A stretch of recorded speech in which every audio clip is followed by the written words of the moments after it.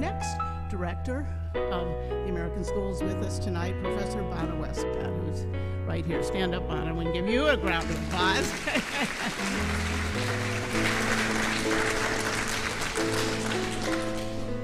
I would also like to call attention to another special guest tonight who came all the way from the Commonwealth of Virginia.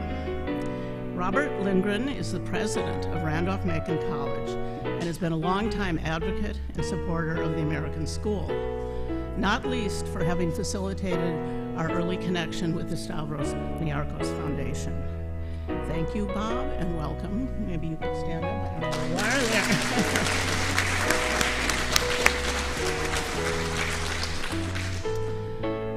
there. Now to John, the honoree of this program. There is a Greek expression, spiti horasiani, prokopi genkani. For those of you without Greek, a house without John won't achieve anything. So fortunately, the Agora will not be without a Yanni, as we have John Papadopoulos here, who will be stepping in after this season's excavation as the next director. Congratulate John.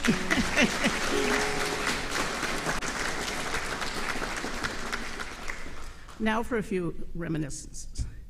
Coincidentally, John Camp and I both came to Greece in the summer of 1965. I was trailing in the wake of my 9th grade Latin teacher, Miss Beatrice Blodgett from Minneapolis. And John had the privilege of following Professor William Donovan, an archaeologist, and much later a beloved Episcopal priest in Minneapolis, who taught at Macalester College and was leading one of the school's summer sessions. In that case, I think John got the better deal. I didn't meet John then, of course, and not even when we were fellow graduate students at Princeton in the 1970s, studying classical archaeology, because John was spending all his time in Athens. I only came to know him in 1989 when I was a Whitehead visiting professor at the school, working on the Panathenaea, and he was the Mellon professor. Among other things, I went on many of the excursions, of course, in Athens and Attica. I learned that John could survive all-day excursions in the countryside on a Coke and pistachio nuts, of which he consumed many. But we're here today to celebrate John as the 4th and longest-serving director of one of the premier excavations in Greece, the Athenian Agora.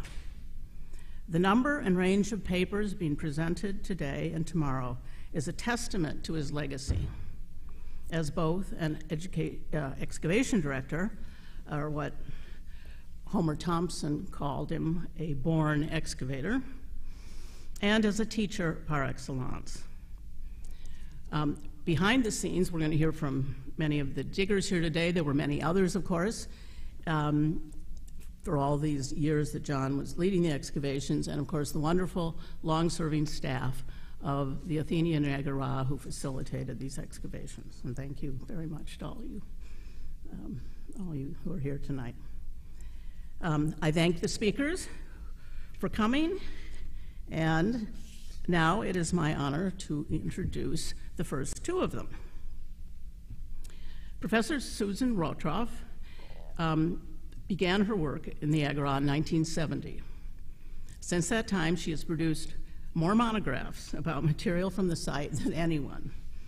3 of what we call the Blue Books on Hellenistic pottery, 3 Hesperia supplements, the most recent being the acclaimed Agora Bone Well in collaboration with Mariah Liston and Lynn Snyder. Not to mention 2 Agora picture books put together with Robert Lamberton, Birds of the Athenian Agora and Women of the Athenian Agora. Her honors are legion. In 1988, MacArthur Fellowship. In 2011, the prestigious AIA Gold Medal for Distinguished Archaeological Achievement. And in 2020, the Aristea Award for Outstanding Service to the American School of Classical Studies at Athens, an award that's also been bestowed on John Camp. Kathleen Lynch is the co-speaker, has been spending long hours in the south workroom of the Stowe of Attalus, along with Susan. When she published her UVA dissertation, The Symposium in Context, Pottery from a Late Archaic House near the Athenian Agora, it won the Archaeological Institute of America's James R. Wiseman Award for the best publication in archaeology in 2013. She has worked all over the Mediterranean, studying pottery from archaeological sites in Greece, Italy, Turkey, and Albania, and is the author of numerous articles and book chapters on pottery and its context, including a chapter in the 2015 Festschrift for John Camp, Cities Called Athens, edited by Kevin Daly and Leanne Riccardi, on drinking cups in the symposium. Both Susan and Kathleen can be found in the Stoa in summers, generously sharing their extensive expertise with both the excavation supervisors and the student diggers. This summer, they also will be in the field for some further work at the Crossroads enclosure, which you will hear about now in their joint lecture, The Crossroads Enclosure at the Crossroads of Archaeology, History, and Religion. Susan and Kathleen.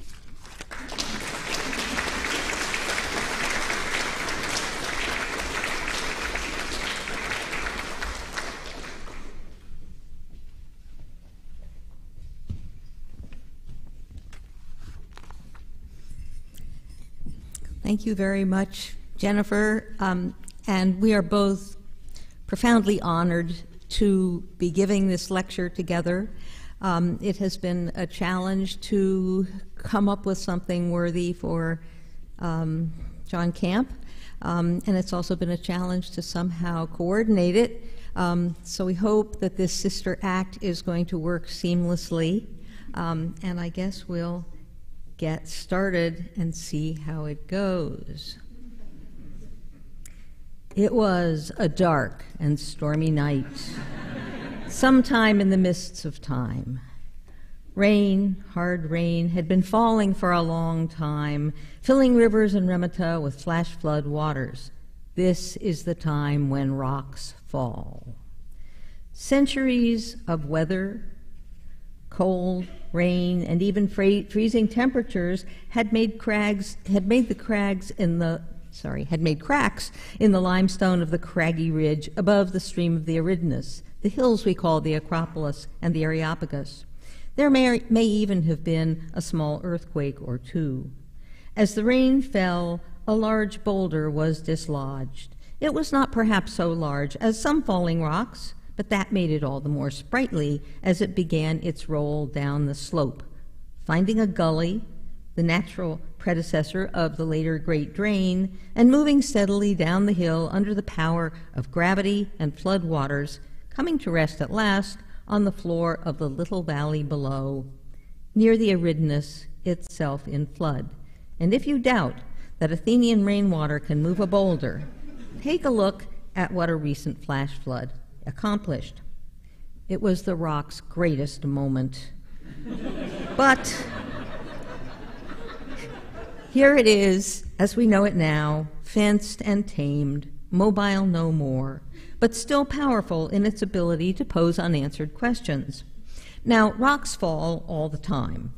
Recently in the United States, 2 huge boulders rolled down a steep slope to land on Colorado Highway 45. The Coloradans dynamited the smaller rock, but decided to preserve the larger one. In a roadside ceremony, the governor gave it a name, Memorial Rock. A memorial rock that memorializes nothing but the approximate date of its descent, which happened to be May 24th, more or less Memorial Day, in 2019.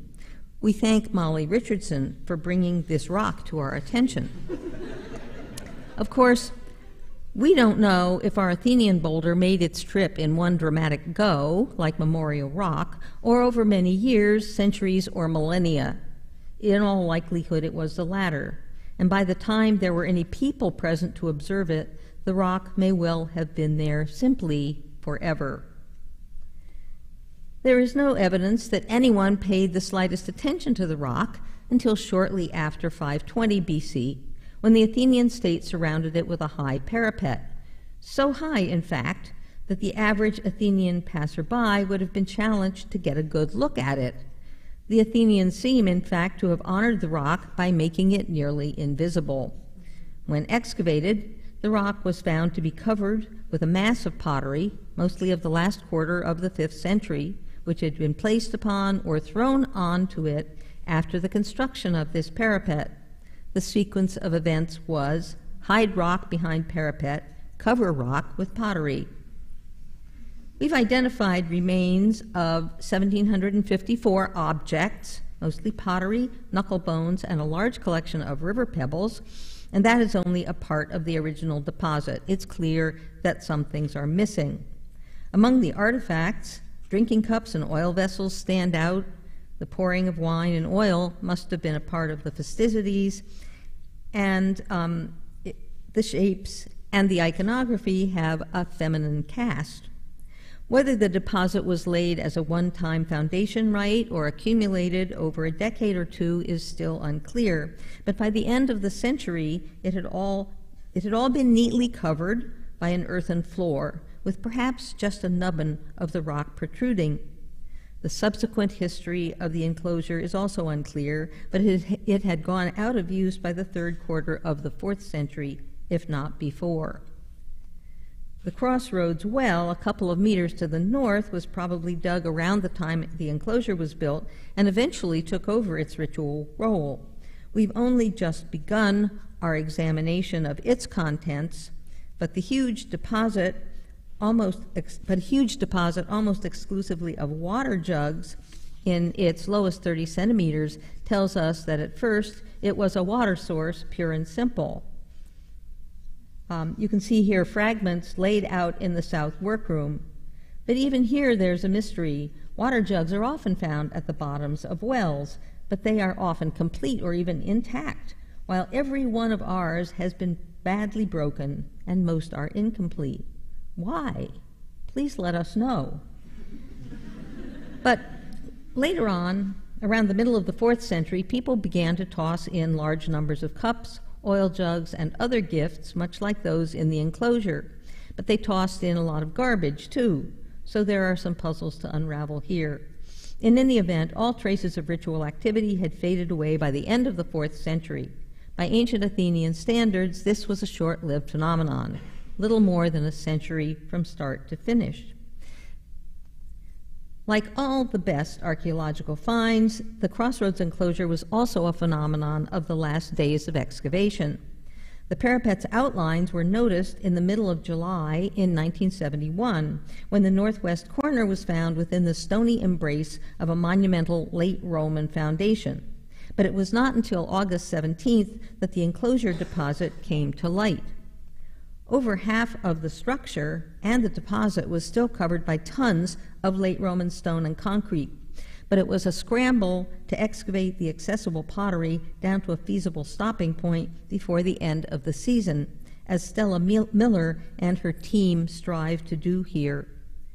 Final photographs show the accessible half of the enclosure largely emptied as of August 21st, as well as the silhouette of the photographer Jean Vanderpool Jr. The other half had to wait until the following year.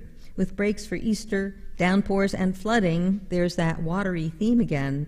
Excavation was concluded by May 10th, 1972. Now that's not so long in archaeological time, not so long ago, but 2 generations in human time, and the scholarly world has not been patient.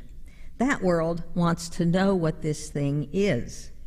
Identifications, explanations, histories, and even partial publications have appeared at a constant pace, all abhorring the vacuum of an unidentified Athenian monument. They give us plenty to think about as Kathleen and I try in our turn to solve the puzzle. In what remains of my time, I'll offer a quick rundown of the ideas so far, and I will say none of them authorized, they just arose on their own, before Kathleen gives you a closer look at some of the finds from the enclosure. Now this one was authorized. Leslie Shear, then director of the excavations, published a timely preliminary report in Hesperia, where he was appropriately reticent about an identification. A female divinity, perhaps a bit chthonic, but we will have to wait and see. But Homer Thompson, recently retired as director and not yet accustomed to his emeritus status, stole a march on him.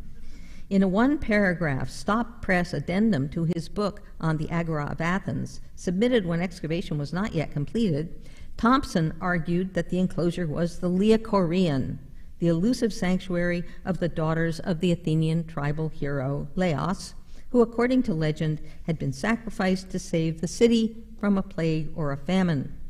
Now, this really was very naughty of Mr. Thompson. Not only was this not his excavation to report, especially when most of it still lay in the ground, but stories of sacrificed virgins have an irresistible appeal. And this premature but alluring label has proven very difficult to dislodge. Testimonia on the Leochoreon range from Herodotus and Thucydides to the Etymologicum Magnum and beyond, most of them useless for its identification. Most famously, however, the shrine serves as a landmark in accounts of the assassination of the tyrant Hipparchus, which actually does provide a topographical hint because the action takes place near the Panathenaic Way.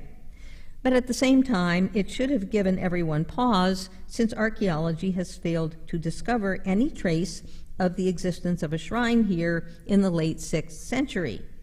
But this presented no obstacle to the charismatic and golden-tongued Thompson.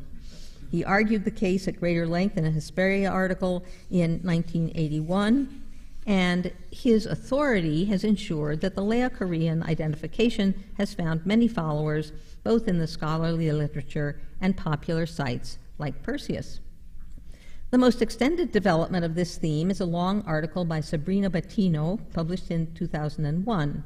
As part of research for a dissertation at Perugia, she spent 5 days at the Stoa of Attalus studying not the objects, but the deposit lists and inventory cards of objects in the enclosure and the nearby well. Ultimately, she published these lists of contents as part of a second publication of the same article a decade later, a chapter in a book on drinking cups at selected Greek sanctuaries. This was another somewhat unfortunate development, since the lists give the misleading impression of a complete profile of the finds. In any event, on their basis, Bettino developed a model of a cult of the sacrificed maidens as guardians of the transition from youth to adulthood, which is a reasonable suggestion, and particularly as protectors of the ephebes.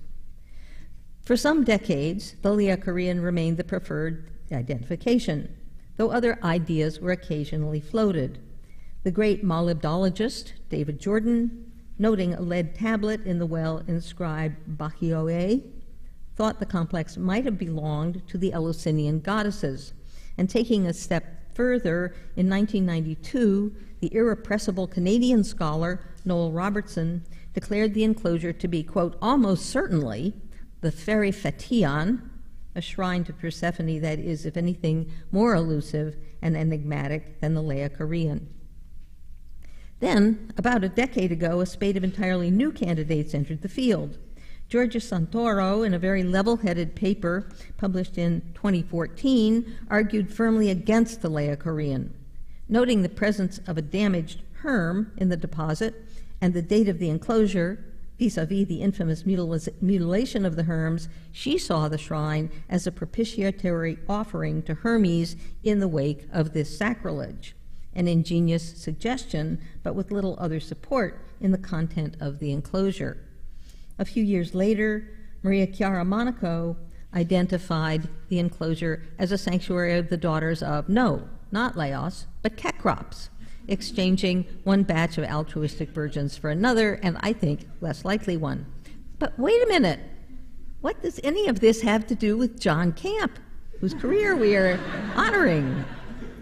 Well, when Laura first contacted us with the request that we deliver a keynote address focusing on the Crossroads enclosure, we were a little puzzled. John was digging in sections Omega and Rho in the early 70s, about as far from the Crossroads enclosure as you can get and still be in the Agora. And here he is a few days after the first sighting of the enclosure, extracting a grouchy Roman matron from the Omega well and staring her down, together with Eve Harrison and Leslie Shore. I am sure that, like everyone else, he visited Stella Miller's exciting trench, but he took no hand in its excavation. Later on, he did dig a very tidy series of trenches in the Panathenaic Way in 1993, just north of the enclosure and the well, part of the endless quest to unravel the history of the Panathenaic Way. And here is his characteristically informative notebook section of one of these trenches. His great contribution, however, as most of you are no doubt aware, is his recent discovery of what looks very much like the real Laocorean, some 50 meters northeast of the Crossroads enclosure. In addition to clarifying Athenian topography, this saves Kathleen and me from the trouble of arguments against the enclosure's most enduring misidentification. And so, thank you very much for that, John. But John has done more than that. In 1986, in his general book on the Agora, he remarked, almost in passing, that the stone might have been under the control of divinities of a nearby shrine, and this being a river valley, those divinities might have been nymphs. Revisiting this notion recently, Anna Maria Donofrio has pointed out that in the days before the canalization of the Eridanus, the rock would have drawn special attention in flood time. Oops. I seem to have lost my last page. In any event, yep, it's gone. But here you can see a notion of what that flood might have been like. And we thought it looked very much like the kind of rock that a nymph might like. Well, maybe that's a nice idea, maybe not, but let's turn to Kathleen to see what the artifacts have to tell us.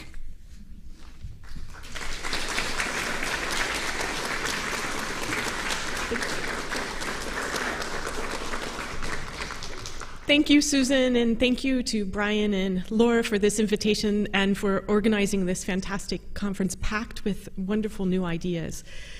So one of the things that characterizes John's engagement with the ancient world, whether it is in his very serious scholarship, popular books, or on a National Geographic documentary, is that he brings the past to life through a focus on the people who lived their lives on the ground that we excavate.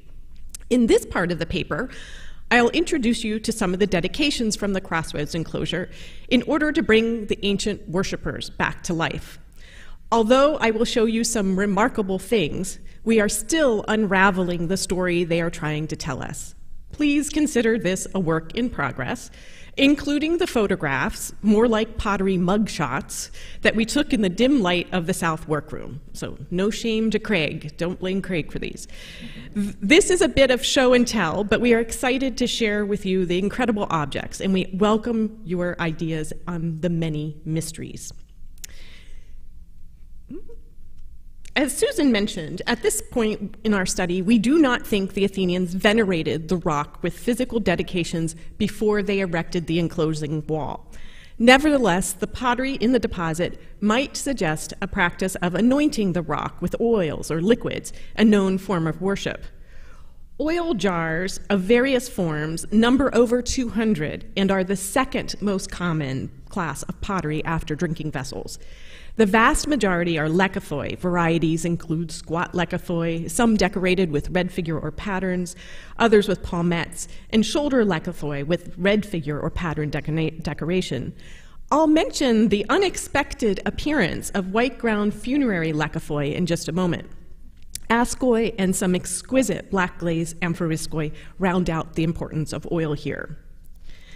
Other pottery speaks to drinking or liquid offerings. There were cups of various kinds, but Corinthian, very delicate Corinthian scyphoi dominated, accounting for 2/3 of all the drinking vessels. You see a heap of them on the sorting table here, just to get a sense of what we were up against. In addition to medium and small versions, there was a group of very large scyphoi with hybrid Attic and Corinthian features, which share details indicating a single potter's hand. With 20-centimeter rims, these mammoth scyphoi held 2.5 liters, so perhaps they function more as craters than drinking cups. Despite this emphasis on liquids in the dedications, there are no official craters, and sadly for me, no indication of the symposium. The other third of the drinking vessels included a few cups of stems or stemmed or stemless type. My slides tonight will overemphasize the red figure pottery because there is surprisingly little, only 44 pieces among thousands of fragments, if you count every blessed red figure sherd. But it does include these 4 stemless cups, one of which is white ground. I'll return to their imagery in a moment. Other drinking shapes include black glazed stemlesses, bowl saws, mugs, and one-handlers.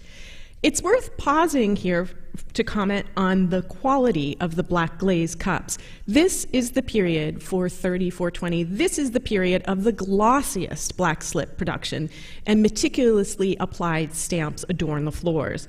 We enjoyed the tinkling sound the sherds made as we dumped them out of their tins. Small bowls and other small dishes may have held offerings, but this is a shrine. Are there any clear votives? Among the pottery, there were some miniature vessels, figurines, and thaumateria, but we also find these in ancient Athenian households, and their numbers here were relatively small. On the other hand, small, rounded pebbles form this single largest category of offerings. The excavators, bless them, saved 328 of these, but they must have had trouble distinguishing intentionally offered pebbles from, well, pebbles in the dirt. So we have to imagine there were more. Were these individual offerings, or perhaps worshippers tossed their pebbles at the rock like a carnival game over that parapet? But this is so cool. 8 of these little pebbles preserved evidence of gilding. Gilded pebbles. We have not found parallels for these, so please tell us if you know of any. As numerous as the pebbles were knuckle bones, counting around 300.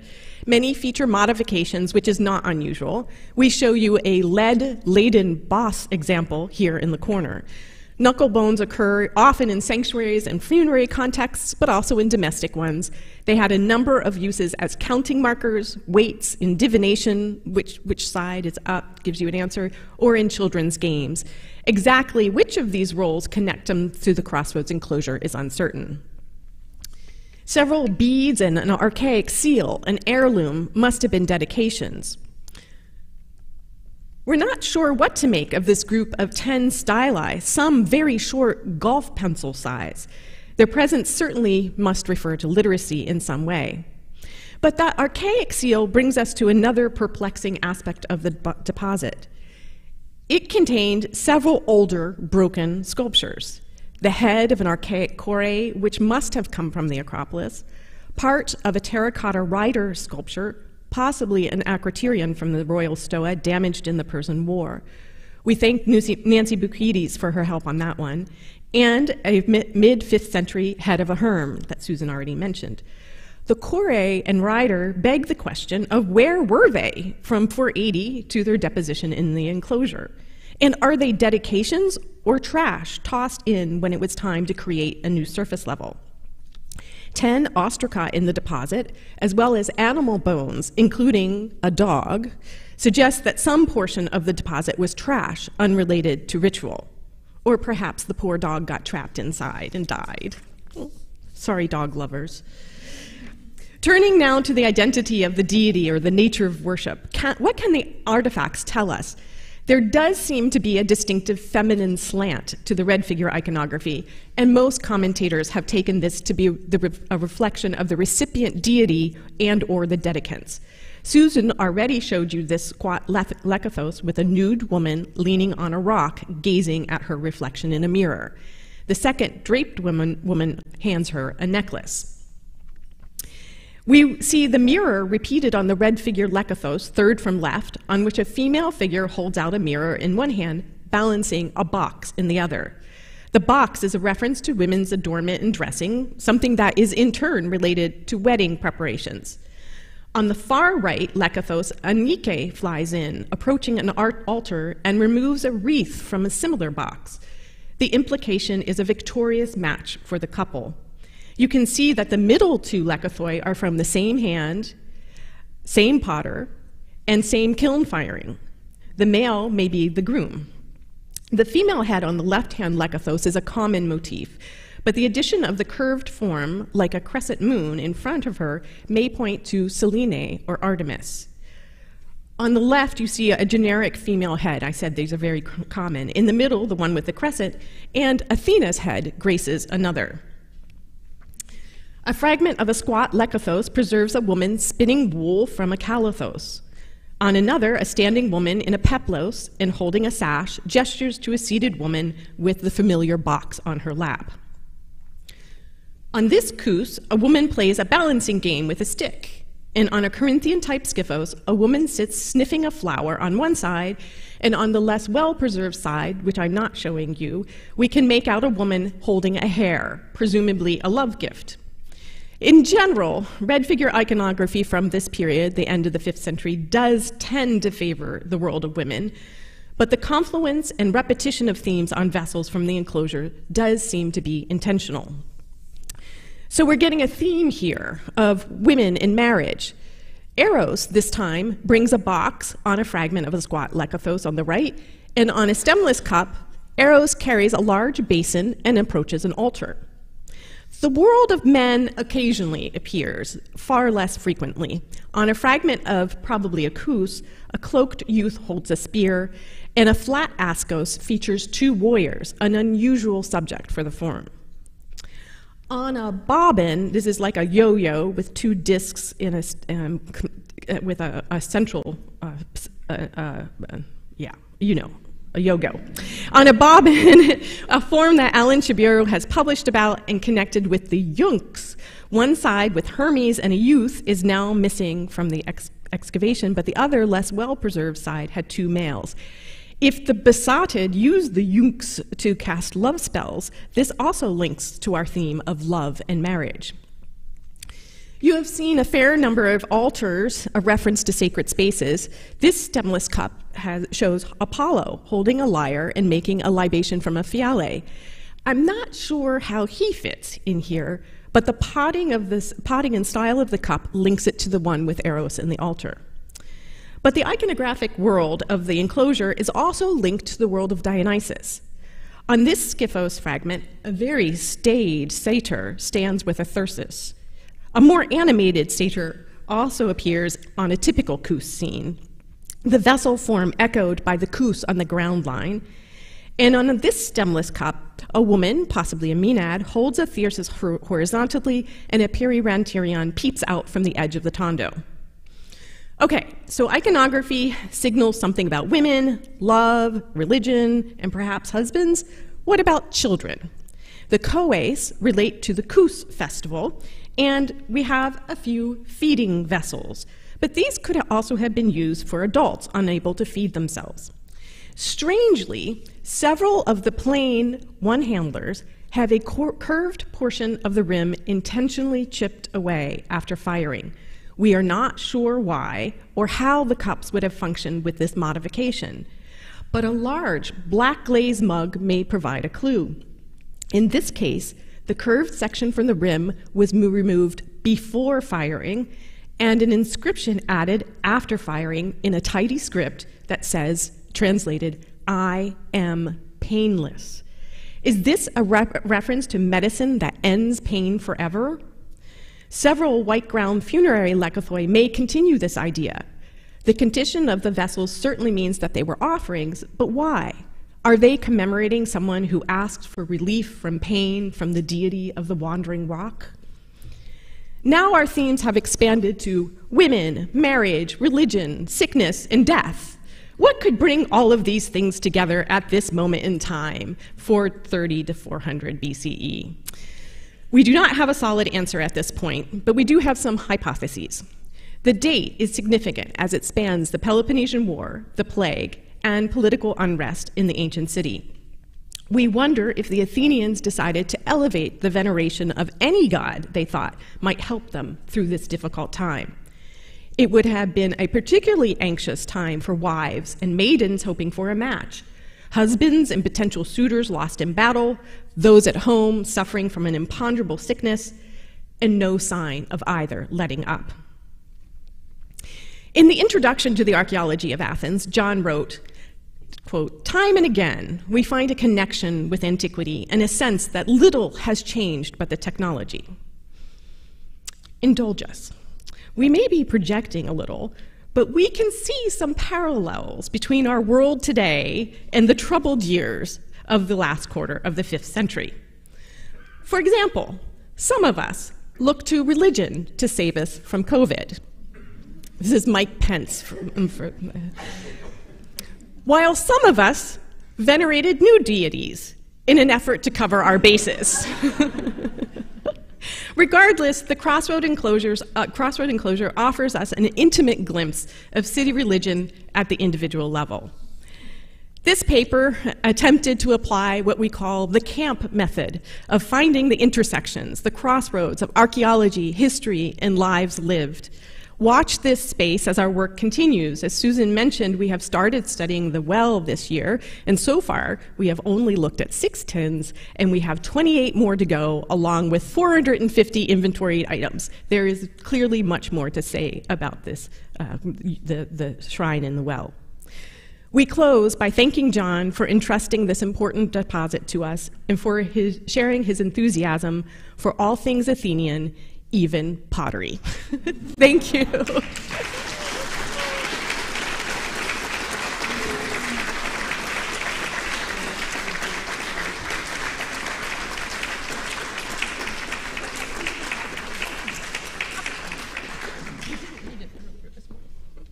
Thank you so much, Susan and Kathleen, for presenting this mysterious shrine to us, which the mystery seemed to increase. But anyway, it's such an interesting thing and a great talk. And we are going to take questions. I'm not sure if are they coming in from outside as well? Yeah, yes? And then we'll take them from the audience, so I'll call on people, and if you are willing to have some questions, we'll pass the mic around, and please wait for the mic. Okay. Olga? Yeah. Here.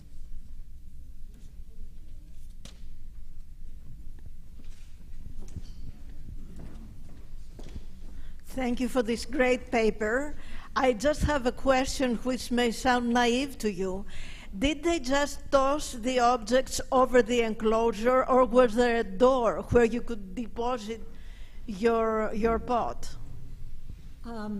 There was once a door that was closed up, but we don't know if it was closed up, a day after they put everything in there, or whether it was closed up 10 years later.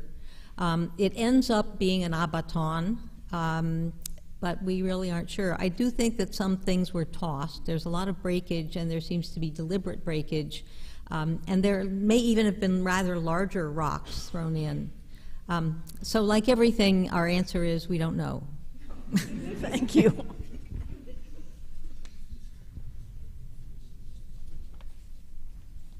Gilded pebbles, anyone? Anyone?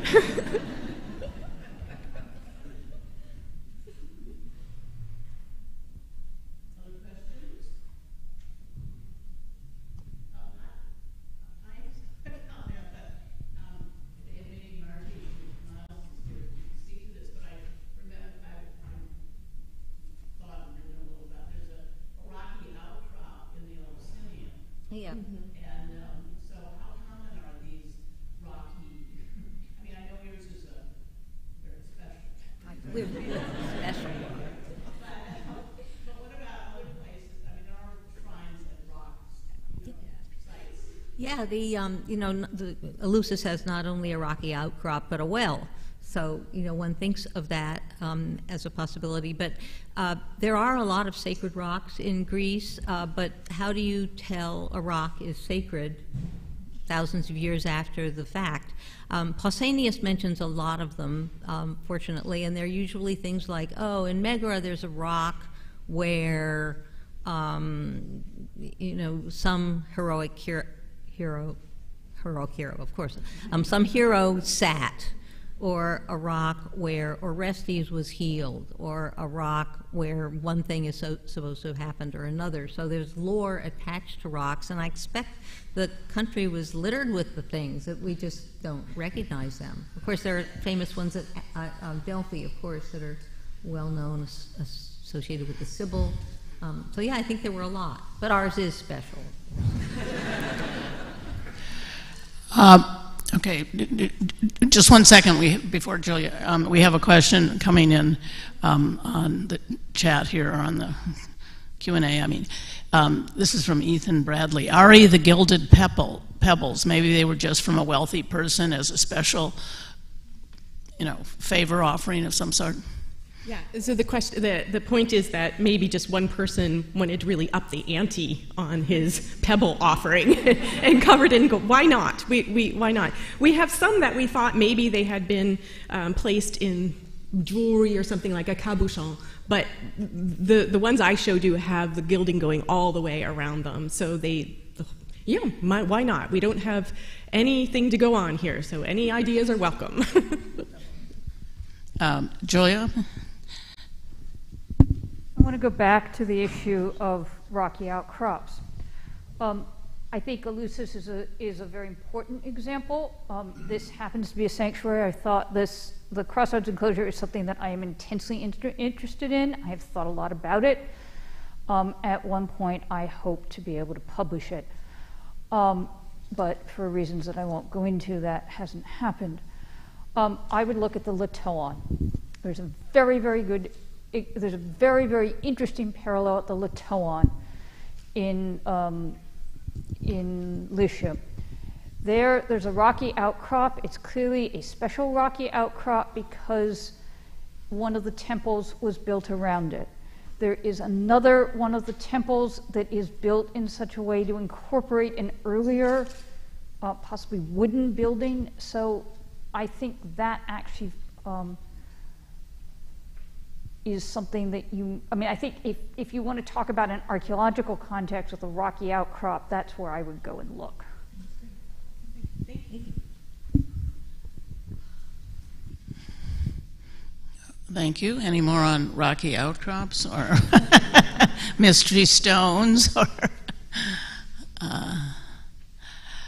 Leanne? Is it Leanne? Yeah. This is just a question about, did I see some earrings that in one of the slides? You didn't mention the jewelry, and I was just wondering if there was if there was a significant amount, but thinking about the gilded pebbles, I mean, if they're dedicating jewelry as well, that just helps more on your theme. I don't think that's really a question. There is a fair amount of jewelry. I mean, by a fair amount, 10 pieces maybe, mainly in the well.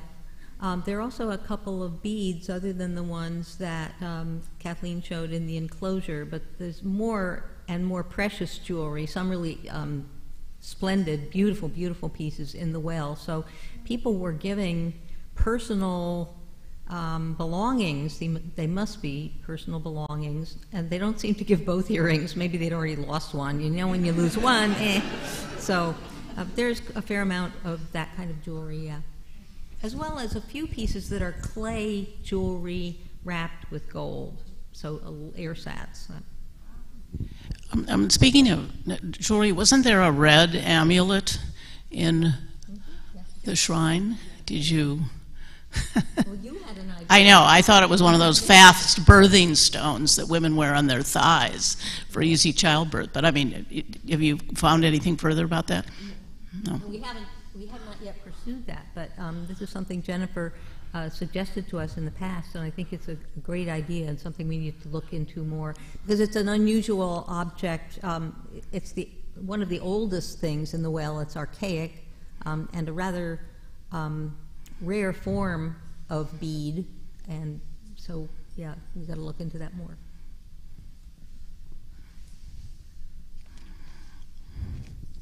There's a question way back there.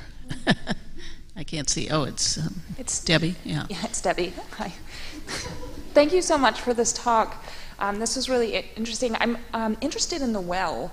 I might have missed when you said this. Was this well dug new for this purpose? And are there a lot of new wells being dug? If so, I guess answer that one first before I follow up. We think that the well was dug at the same time that the rock was enclosed. So it was part of the whole operation to venerate this rock.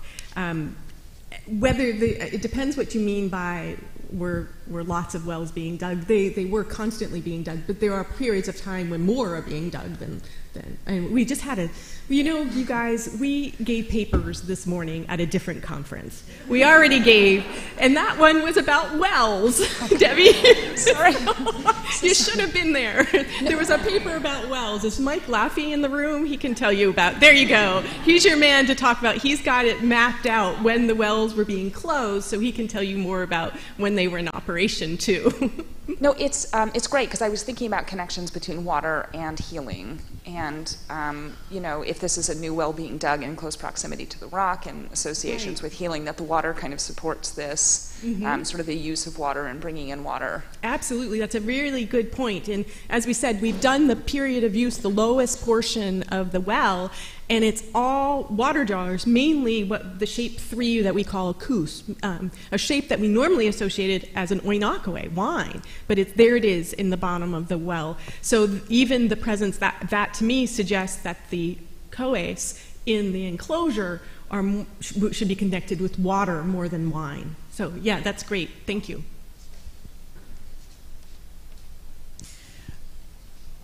Okay, I can't see who that is. We have Thank you. Oh, cheers. Hi, thank you. I'm wondering, do you have any ideas if the enclosure would be permeable to water? Would it hold water, or would it come through, and would that interact with the deposit materials in any way?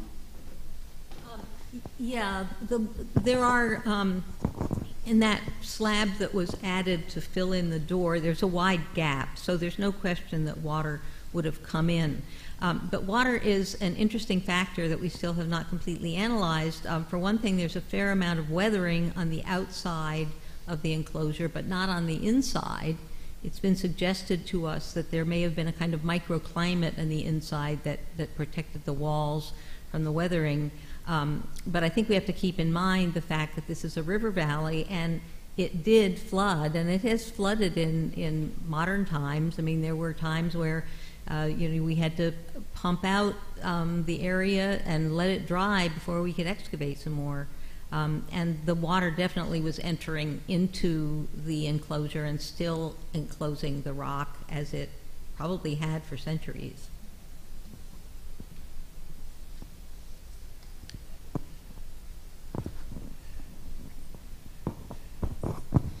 Thank you very much. I just want to echo what Debbie said. This was such a wonderful talk. You're such engaging speakers, and I'm very intrigued to hear more about the enigma of the Crossroads enclosure. So also building off what Debbie had said, the first thing that came to my mind was Hecate at the Crossroads, and not only just for Crossroads, but also maritime context in terms of Crossroads, because I can see that those are clearly river rocks. They're such nicely well-worn, and so perhaps they were deposited on purpose, or perhaps also just coincidentally through the rising and falling of the river, like you said, in the river valley there. So I think there might be some interesting connections there, as well as in terms of healing, like what Debbie said. So to me, there's a real connection to water here. Have you considered that with Hecate and water in general, maritime context? Thank you. We've explored. In the privacy of the South Workroom, we have considered a number of options, and we have discussed Hecate has been one of them. Those little rocks, just to add a clarification, those little rocks are marble. They're marble, so they're intentionally placed there. There's no way they could have just floated in or tumbled in. But what we don't know yet is what stream or river do they come from? Where do they come from? And that will be something interesting we can ask our geology friends to help us out. But increasingly, yes, water and the power of water seems to be a theme that we're developing, and perhaps the healing power of water too, as a way of thinking that. So thank you for that.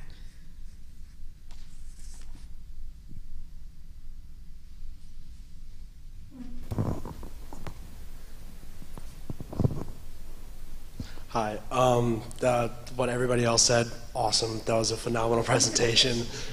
So my question is there was some depictions and images of people standing on rocks and standing on outcroppings. Is there any depiction on any like pottery or artifact of what you could call like that specific outcrop, or like showing an enclosure around a rock or anything, or was it just people on rocks? No, that's something that doesn't appear in iconography, and in particular this. I think the fact that Oinakawe has a woman leaning on a rock is really significant, because that is not a common scene. So that must be a clue that there's something about women in a rock. You see previous comment about work in progress.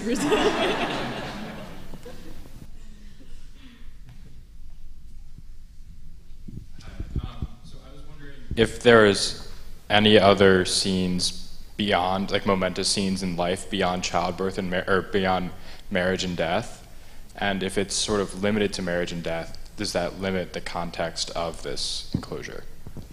Yeah, I showed you a sample of all of the different types. There's nothing that I left out. So that really does give you a cross-section. There are more of each of those. Like I said, there are only 44. It was not fair to show you that much red figure, because there are only 44 pieces out of really thousands of pieces. But the ones I did show gave you a sample of everything. The things that we can't figure out, the white ground cup is the surface is so eroded, I can't quite figure out what's going on there. There's definitely a standing figure, but I can't figure that out.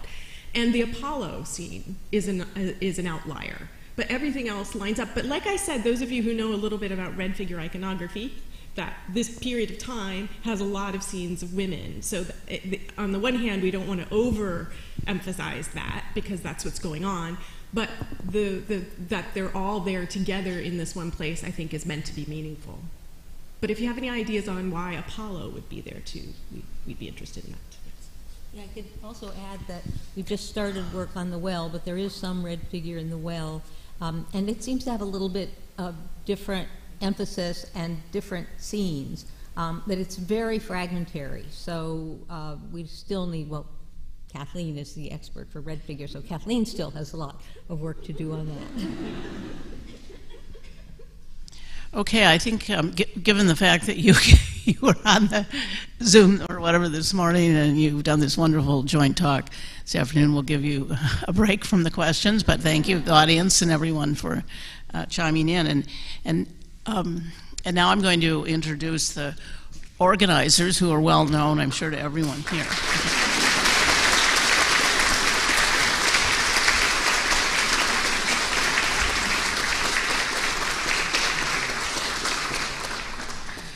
So, as you know from your program, the organizers are Laura Golinsky and Brian Martins. And I have to say a few words about them. Laura's been part of the excavations of the Athenian Agaron since 1995. And if you don't have it already, you should certainly rush out and buy her guidebook to the Agaron Museum, which was published in 2014. So when she's not in the Agora, she's in Chicago as an associate professor of classical studies at Loyola University. Not coincidentally, but she got her undergraduate degree from Randolph-Macon College, where she first took a course in Greek epigraphy with John Camp. That subject, but epigraphy has been the focus of several of her publications, notably her 2012 book, The Sacred Law of Andania. In the trips which I lead to the Deep Peloponnese, we regularly go somewhat out of our way to see this important inscription, which is embedded sideways in the local church. So it must have been kind of a challenge for Laura to read this thing sideways, but and to transcribe it. Brian Martins is currently a fellow at the American School, being supported by a Getty and American Council of Learned Societies postdoctoral fellow in the history of art. He has been working at the Agora Excavations as an archaeologist and researcher for 15 years, and he co-authored with John Camp the most recent Hesperia article covering the last 5 seasons of excavation. In September, he will be moving to Scotland to join the Faculty of Classics at St. Andrews as a lecturer in ancient history and archaeology. And they would both like to now come up and say a few words. And thank you for organizing what looks to be a wonderful conference starting tomorrow morning.